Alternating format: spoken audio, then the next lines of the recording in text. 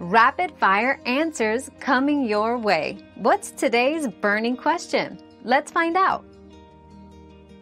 Ensure that vibrate on silent or vibrate on ring is enabled by navigating to Settings, Sounds, and Haptics. Check the Do Not Disturb settings to ensure it's turned off. Verify that the vibration pattern isn't set to none by going to Settings, Sounds, and Haptics, Text Tone.